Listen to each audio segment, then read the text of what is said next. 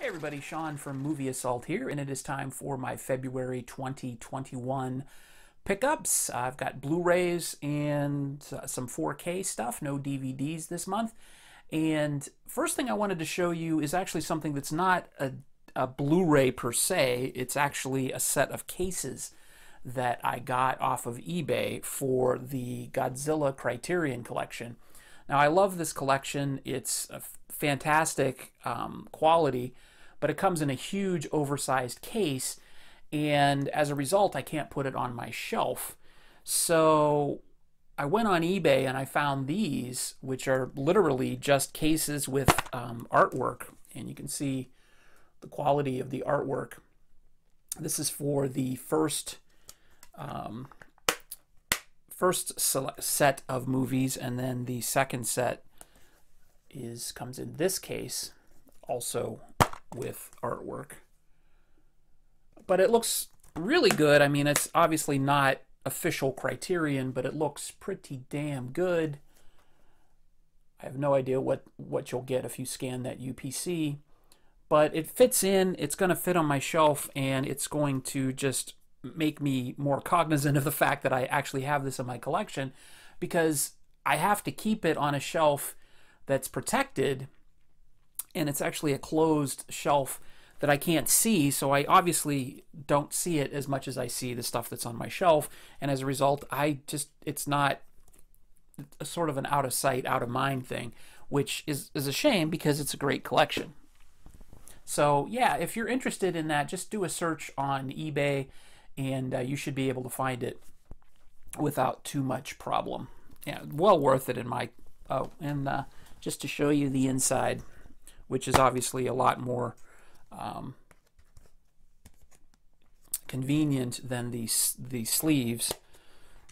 You can see everything is cased up nicely. So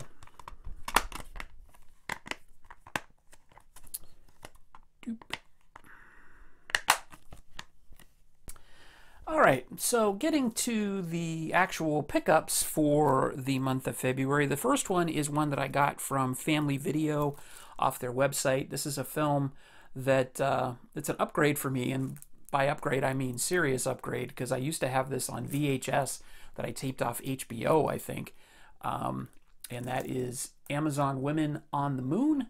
I haven't seen this in quite a while. This is sort of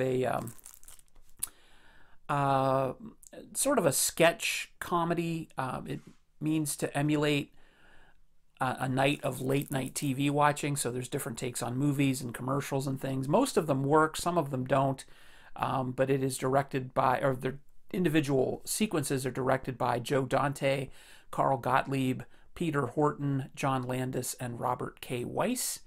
And this features just an absolutely crazy cast, including Steve Allen, Rosanna Arquette, Paul Bartel, Ralph Bellamy, Ed Begley Jr., Sybil Danning, Griffin Dunn, Carrie Fisher, Steve Forrest,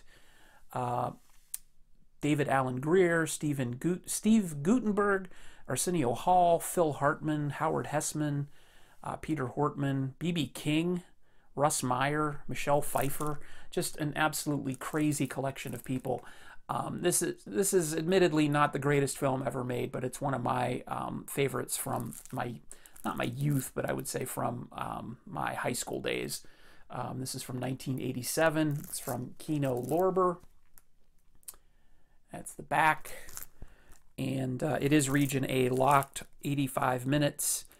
And there you go. Amazon Women in the Moon. We'll go with Amazon pickups next, and I've got a metric shit ton of Amazon stuff. These aren't in any particular order, but I picked up the Vinegar Syndrome release of Fade to Black, starring Dennis Christopher. This is another film that I used to watch on HBO a long time ago, and this is another upgrade. This replaces a scratched up DVD that I had in my collection, that I got in a 2-pack with the film called Hell Night with Linda Blair that I got at Half Price Books, and it was on their clearance shelf because it was so scratched up. Hell Night was so scratched up it wasn't even playable, but I got it for $1. But I was able to pick this up, or was able to pick it up and watch it, the Fade to Black.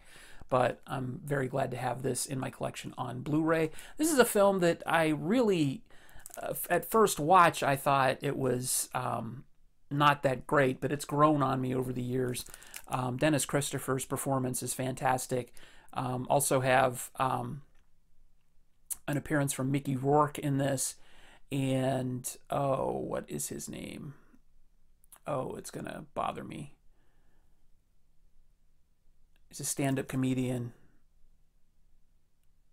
Tim Thomerson.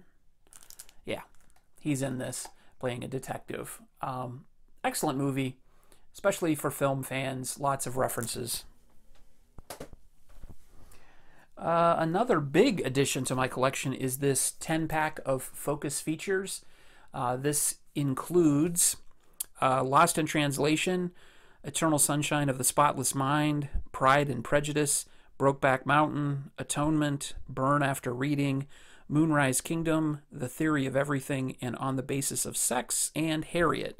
The majority of these I have not seen. I've seen Lost in Translation, one of my all-time favorite films, Eternal Sunshine of the Spotless Mind, another of my all-time favorite films, and both films I do own other copies of, but Pride and Prejudice I have not seen, Atonement I have not seen, The Theory of Everything I have not seen, and On the Basis of Sex and Harriet I have not seen. So this was on sale. It was marked down from list price of $99.99, I believe, and it was $39.99. So adding these 10 movies to my collection on Blu-ray, absolutely worth it.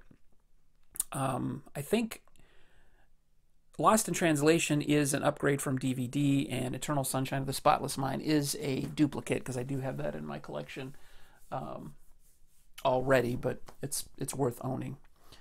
Another re-edition to my collection, this is a 2-pack double feature of Braveheart and Gladiator. Two excellent films. Braveheart from '95, Gladiator from 2000, I believe. And you get your man card revoked if you don't like these films, I think. But I love both of these movies. Braveheart was just one of my all-time favorites for the longest time. Both of these won Best Picture. I don't think Gladiator necessarily deserved Best Picture, but it is a fantastic movie, don't get me wrong. But I really enjoy both of these. I saw both of these in the theater when they came out, and glad to have them back in my collection. This one is a film that I saw in theaters when it came out in 1981, and I got it at a good price, and I really want to give it another shot, and that is Neighbors, starring Dan Aykroyd and John Belushi, and Kathy Moriarty is in this. I really do not remember a whole lot about this film from when I saw it in the theater, other than I thought that it was incredibly disappointing, because it's like a role reversal. Belushi plays the straight man in this, and Dan Aykroyd's kind of the zany one, and that's usually playing against type, and I think that let a lot of people down. I don't think the movie itself is bad. I just think that the expectations were a lot different. So I really wanted to revisit this and see, since it's been, 30 years since this came out. 30 years? 40 years. So this movie's 40 years old. I really want to see it again. And I like the interesting packaging from Mill Creek. They have these VHS slipcovers. Here's the actual movie slipcover, which is actually kind of cool. I actually like that artwork a lot better than the slipcover artwork, but glad to have both. And I really like the amount of detail on these. I have one more of these slipcovers, two more of these movies in these types of slipcovers coming up. A more recent release is Russell Crowe in Unhinged. This is a film that I actually ended up renting on demand and liked it enough to buy it. I got it at a fairly decent price. Really enjoyed this. It's it's one of those guilty pleasure movies. It's not a fantastic film by any stretch of the imagination, but it is well put together. Russell Crowe gives a literally unhinged performance, so the name of the movie is quite apt. And you can see the artwork is exactly the same. But it's just an entertaining movie, a definite good watch for a Saturday night. I won't give anything away, but Crowe is just absolutely excellent in this, and his victim, Karen Pistorius, does an adequate job too. This is a 2020 release, and I think it did make it into some theaters and drive-ins over the summer. Another re-edition to my collection is the Criterion edition of Silence of the Lambs. I had to get part with this not last year, but the year before. So I'm glad to have this back. This is one of my all-time favorite movies. And this edition just does it absolute justice. This is an amazing package. I have not opened it just because I owned it before and I know what's in it. But if you can read that, there are the special features. As always with Criterion, you get what you pay for, and just glad to have this. The performances in this are absolutely fantastic. Of course, Jodie Foster and Scott Glenn, but also you can't leave out Anthony Hopkins as Hannibal Lecter. And Jonathan Demme's direction is stellar. So just an excellent, excellent movie. Here's another of those retro slipcovers I was telling you about. This is The Freshman with Marlon Brando and Matthew Broderick. Saw this in the theater when it came out. This is kind of an underrated and forgotten film. Glad to see it on Blu-ray from Mill Creek. Here is the alternate artwork that's underneath the slipcover. And if you can't tell, Brando is playing off of his role in The Godfather as Don Corleone. He plays here Carmine Sabatini, and Matthew Broderick is a college freshman, and he gets involved with the mob in sort of an unusual caper. I'll put it that way. But this is a very good, very underrated, and very underseen film, and Brando is actually very, very good in it as well. This is a blind buy that I figured as a movie fan I owed it to myself to own and see. It's The Lighthouse. I don't know much about this and want to keep it that way until I see it, but I've heard nothing but fantastic things about this. Absolutely just couldn't escape hearing great things about it. I got this for $5, I believe, off of Amazon, so glad to finally have this in my collection. Willem Dafoe and Robert Pattinson. And this is on my docket to watch ASAP before somebody spoils it for me. This is a collection of films, and I apologize, I'm just peeling something off the front of it. This is a collection of films that are sequels to a film that I absolutely love, but I have not seen the third one, Poltergeist 3, and I saw Poltergeist 2 once, so I'm absolutely overdue for a rewatch of 2 and a first viewing of 3. I had gotten wind that this is out of print, but I was able to get it on Amazon for $14.99. The used DVD store that I've been going to and that I have a ton of movies from this month is selling this used for $20, and I thought, well, if I can get it new for $15, I'm not going to pay $20 for it used.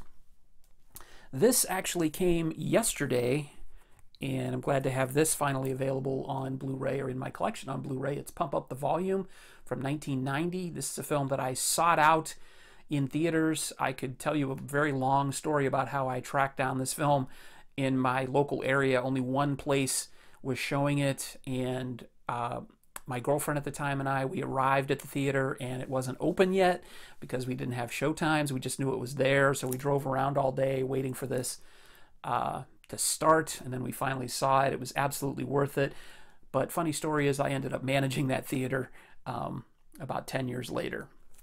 But anyway, not that you care about that. Pump Up the Volume, fantastic movie with Christian Slater and Samantha Mathis, who is listed here as introducing. So this was her first film, and Ellen Greene is in this as well. He plays a a shy kid in high school, but at night he is a DJ, and he goes by the name of Hard Harry. And I have not seen this in a really long time. It's probably been 10, 15 years since I've seen this, so I'm really looking forward to watching this again. Absolutely love this movie. We'll see how well it stacks up in 2021. And this is a film that I bought because the sequel is coming out on Amazon Prime in next week, actually. So I picked up the 4K Steelbook version of Coming to America with Eddie Murphy, another film that I caught in the theater. Absolutely love this movie. Just really overdue for a rewatch, but oh, just noticed the Steelbook is broken. Or not broken, but slightly damaged. That's not cool. A little bending right there. Didn't notice that till just now. Oh well, it's not too bad. I could probably rebend it back into place because it's not super bad. Anyway, so this is directed by John Landis and also features Arsenio Hall, James Earl Jones, John Amos, among others. A score by Nile Rodgers, and I love that it includes the Randy Watson bonus poster for his world tour. It's pretty awesome. All right, next up is from Hamilton Book.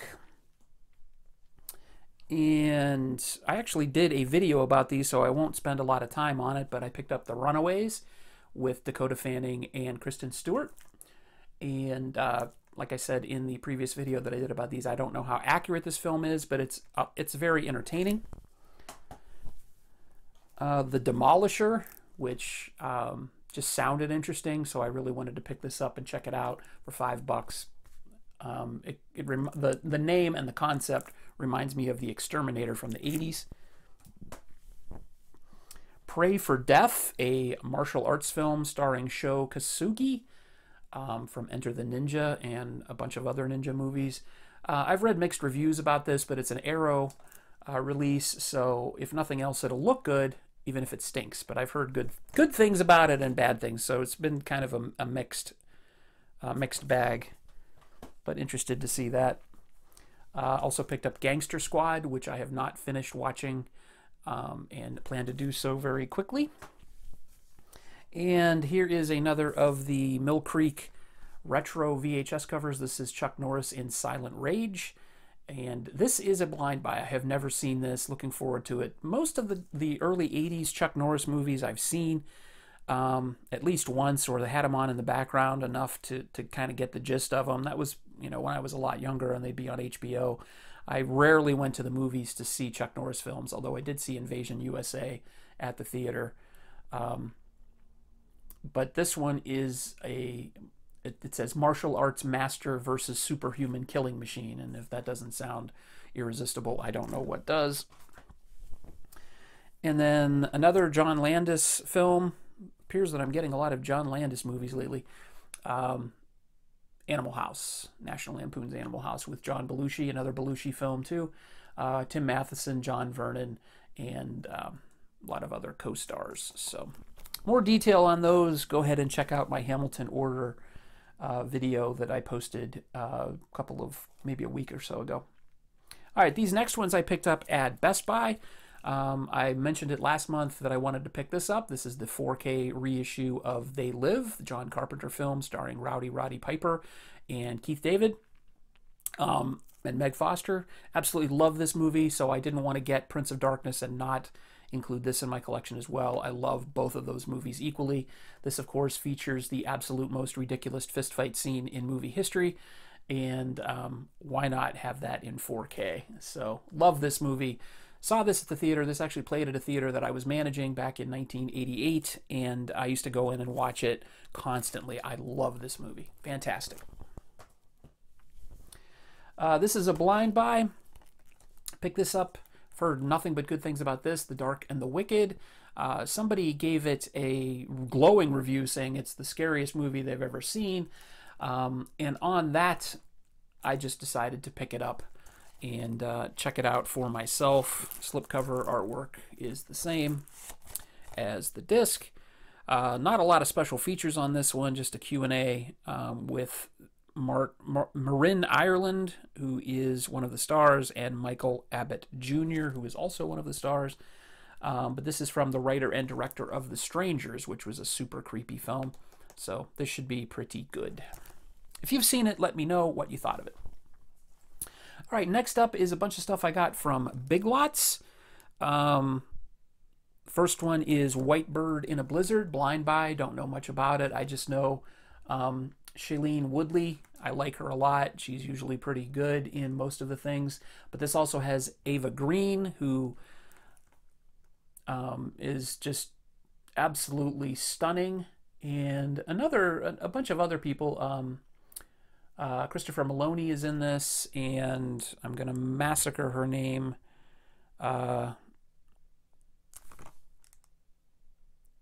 Gabri Sidibe? It's probably wrong. But anyway, for $3, I figured I'd give this a shot. This is the future Miss Aaron Rodgers. Also picked this one up. Don't know anything about it, but it looks pretty intense. It's called The Deadlands. Mainly got it because it looks like a decent action film. It says the action is breathtaking, performances are compelling. Don't miss it, from Peter Jackson, who is a pretty good, I would say, a pretty good judge of action. So, but how can you resist that? That's impressive looking. So I don't know what this is about. It just says a Maori chieftain's teenage son must avenge his father's murder in order to bring peace and honor to the souls of his loved ones after his tribe is slaughtered through an act of treachery. Sounds good. For $3, why not? These two are re-additions to my collection. I've seen both of these and enjoyed them very much. Machete, starring Danny Trejo. His name just completely went out of my brain. But also including Steven Seagal, Michelle Rodriguez, Jessica Alba, and Robert De Niro in small but effective roles. A lot of fun this movie is. And another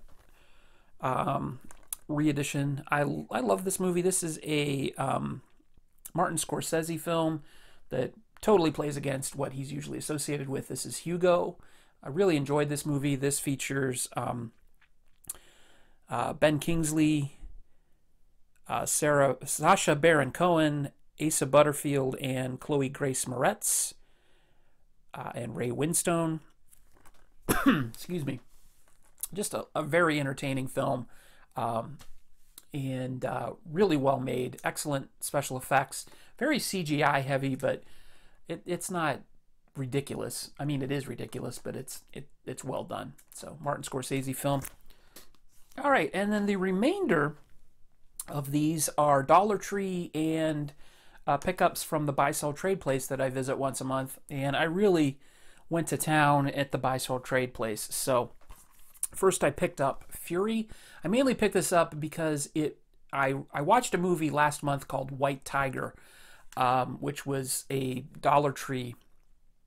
It was available on Dollar Tree. I ended up watching it on Amazon Prime. But a lot of people compared it to this film, and I really wanted to see this because I liked White Tiger. I thought it was really well done. So I picked this up and managed to get it with the slipcover, even though it's the same artwork. It's got Brad Pitt in it. Who else is in this? Shia LaBeouf, John Bernthal, and Scott Eastwood, and Michael Pena, among others.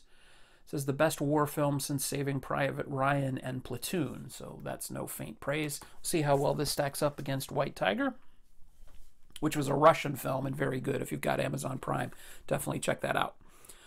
This is an Arnold Schwarzenegger double pack. This is Collateral Damage, which I've never seen, and Eraser, which I have seen. It's been a long time. It came out right around the time that his career was sort of plateauing at the box office. Eraser's entertaining. James Caan is in that, and he is actually pretty entertaining in it. But Collateral Damage I've never seen. I started watching it on HBO one day a long time ago and just never finished it. And the price on this was right. This was like $5, so I figured I would give both of these a shot. Again for Eraser and for the first time with Collateral Damage. If you've seen either of those, let me know what you thought. This was actually on the clearance rack at the buy-sell trade place, and it was in excellent condition. Came with a slipcover. It's a total blind buy, but Liam Neeson, Ed Harris, oh, who else is in this? Vincent D'Onofrio and Common.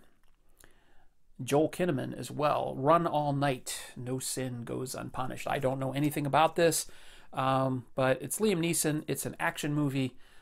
It's got a decent cast, and for what I paid for it, which was $1.50, cannot pass it up. This is a total unexpected surprise. I didn't think I'd be getting this, but The Doors. I love this movie.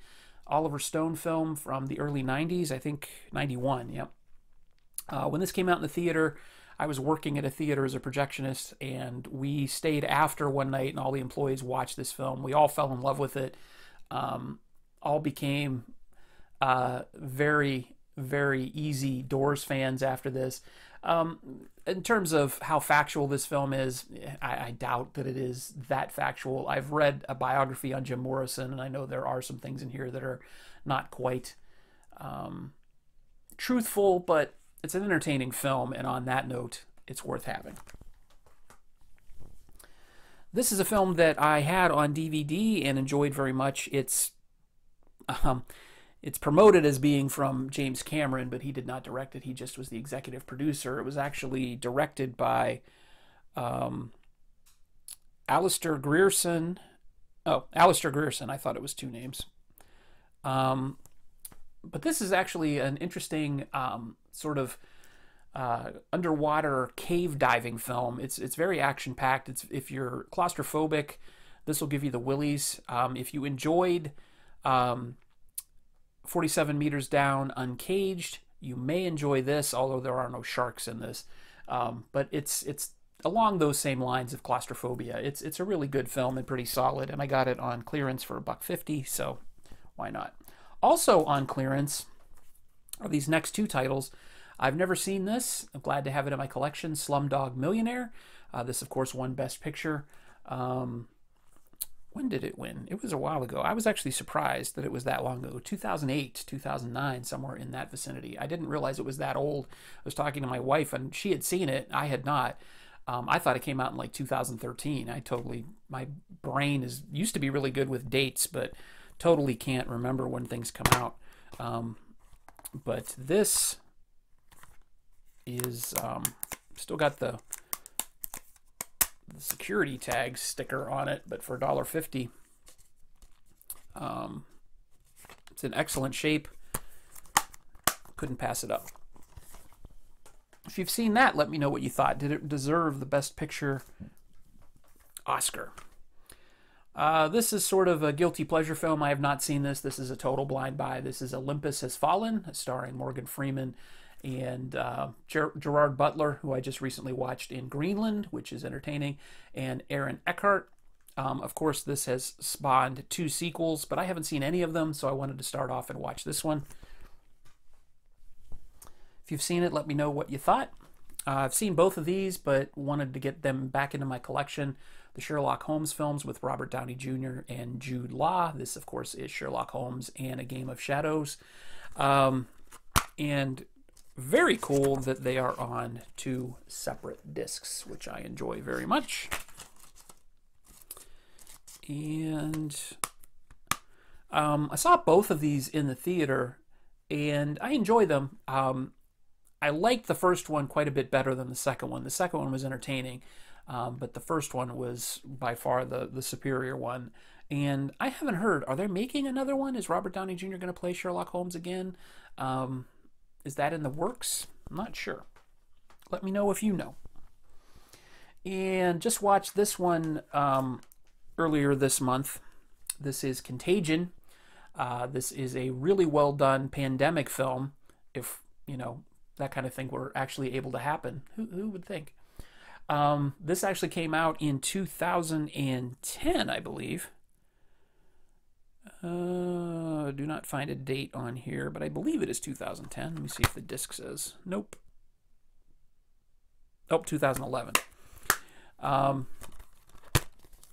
And I'll have to check and see if this digital code still works. I doubt it. It's an ultraviolet one. But watch this with my wife. We both enjoyed it, and it's very interesting to watch in this day and age because it got so many things about pandemics correct. So it's very science-based, which, of course, in this day and age, people seem to turn their nose up to science for some stupid reason. But if things were to go pretty much as science would dictate, this is pretty accurate. It does take into account conspiracy theories. Jude Law plays a character whose name escapes me, but it's a really stupid name. The character's name is just really dumb, and he has horrible teeth in this film. But he sort of represents the conspiracy theory type people that we're seeing with the COVID-19 situation. So it hits pretty close to home on most aspects of a global pandemic. It's a little more accelerated than we found with COVID-19. I mean, here we are a year later, and we still don't have everybody vaccinated and whatnot. But if you're looking for some reality-based entertainment, Contagion is worth it. This is a film that I have only seen once, and it was a long time ago on HBO, and that is Invasion of the Body Snatchers. This is the 1978 remake of the original from the 50s. This stars Donald Sutherland, Brooke Adams, Leonard Nimoy, Jeff Goldblum, Veronica Cartwright, and Kevin McCarthy has a cameo in this, I believe, and Kevin McCarthy was in the original Invasion of the Body Snatchers. Looking forward to watching this again for the first time in a very long time. And then the last of the buy-sell trade films, this is another Martin Scorsese film, another one that, from what I understand, is underrated and overlooked, The King of Comedy, which I have not seen. This is a total blind buy with Robert De Niro and Jerry Lewis, and what has been touted as a really, really good role for him and an excellent performance. I don't know anything about this other than, it's not been on Blu-ray up until recently, obviously. This came out in 2014, so it's been out for about 7 years on Blu-ray, but this is the first time I've ever seen it anywhere used. Picked it up for $5, so I'm really looking forward to watching this, and hopefully we'll be entertained. Let me know if you've seen that. And then the last three, these are total blind buys from Dollar Tree. I posted these on Instagram, and each one of them got somebody to praise them and said they were good, so I'm looking forward to seeing all three. The first is from a director, writer, and producer named Hadi Hajagi. I'm screwing that up, so I apologize. It's called Clean Skin. If you've seen this, let me know what you thought of it, but it's gotten good reviews from my Instagram followers, so interested to see this. So this, of course, was $1. And this one with Viola Davis and Jennifer Lopez, it's called Lila and Eve. And this one is also gotten some pretty good reviews, especially for Viola Davis's performance. So interested to see this one. This is sort of a revenge type film, from what I've gathered. And then this one with Rosario Dawson and Katherine Heigl is Unforgettable. And this is probably outside of the normal wheelhouse that I would pick up, but this got some decent reviews from Instagram peoples as well. So yeah, if you've seen any of these three films, let me know what you thought. If you've seen any of the movies in this video, let me know what you thought. I'd be glad to hear from you in the comments section below.